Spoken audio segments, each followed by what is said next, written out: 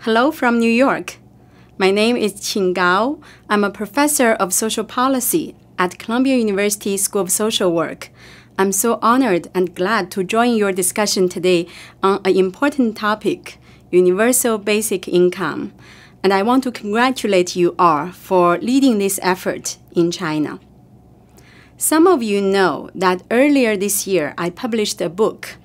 It's called Welfare, Work, and Poverty, Social Assistance in China.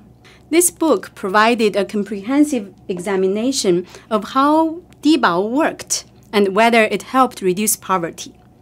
I learned many lessons writing this book. I want to highlight two with you today.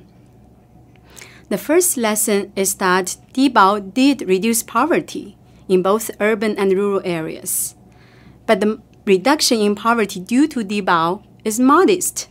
Through my research and through the research of many others, what I learned is that many families who are already receiving Dibao benefits are struggling to meet their healthcare and education needs.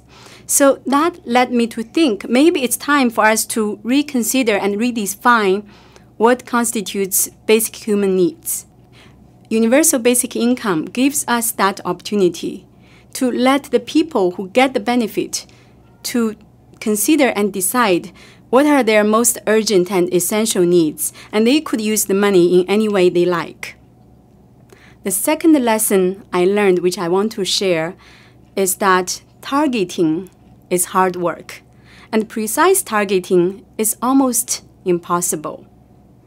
In this context, again, UBI, or Universal Basic Income, doesn't require precise targeting.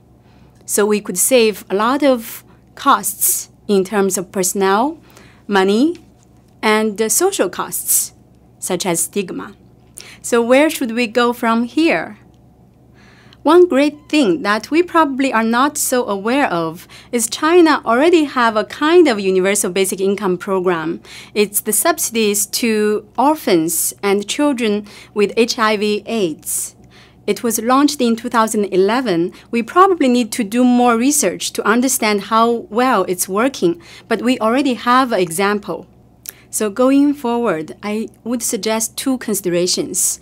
One is that we could conduct local experiments in different stages, and China has a great tradition of doing that with different social policies and programs. And we could do the same with UBI. A second suggestion I have, which is already happening today in this roundtable, is different groups come join together. We have representatives from international organizations, from the academia, from the government.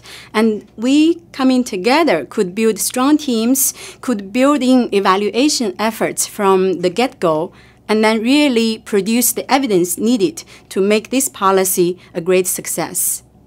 I want to thank you again for inviting me to join in this important discussion, and I want to wish the roundtable a great success.